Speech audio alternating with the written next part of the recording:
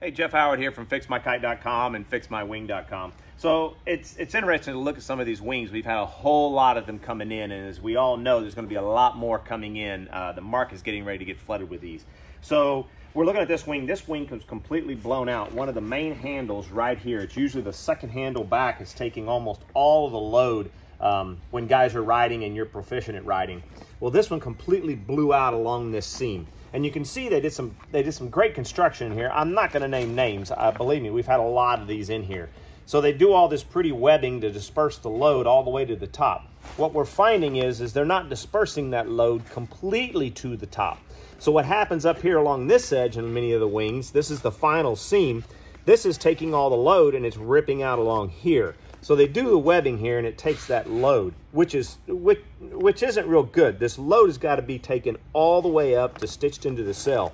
This webbing stops here, goes into the insignia cloth, and then basically just a standard like kite type seam. But these things are loaded completely different. So we've had some blow out along this seam.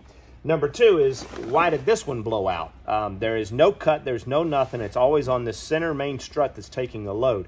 Well, what's happening here, it's not like a kite that has a bridle to disperse the load across the wing. This is the direct connect, and wherever these handles are stitched into here, it looks good on the outside, doesn't it? I mean, you've got webbing here, got the tape here, which is not a tape, it's a very thin nylon type webbing, but it's thinner. And then you've got this webbing stitched on this edge. Well, hidden inside, what you don't see is there's nothing in here to disperse those connections. We got insignia cloth here, but that only helps a little bit. And if it's not stitched along the edges, this stuff will creep and gradually will not even take any of the load that is put onto it. Hopefully we have some of the wing guys, wing manufacturers looking at this.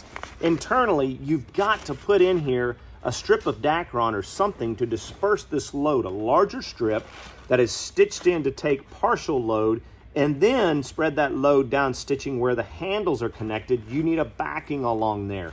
So this one blew out. I'll give you my prediction is the reason it blew out is this is your main connection point, and this seam was taking so much load as this is pulling in and being worked all the time. So once this seam along here failed, then it blew out the rest of the areas along here.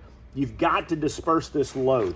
This tore along the tape and the Dacron. I mean, this stuff is unbelievably strong, but since we don't have a bridle to disperse that load, it goes in directly into those handles. So we've got to build some reinforcement on the internal to disperse that load, and then you won't have any problems. We'll repair this, put it back to its same strength, and then we'll reinforce it where this customer will not have this problem again with this wing. And that's what we try to do here, is to make things better, stronger, if it comes in here for repair. Anyway, that's Jeff Howard here at FixMyKite.com and FixMyWing.com.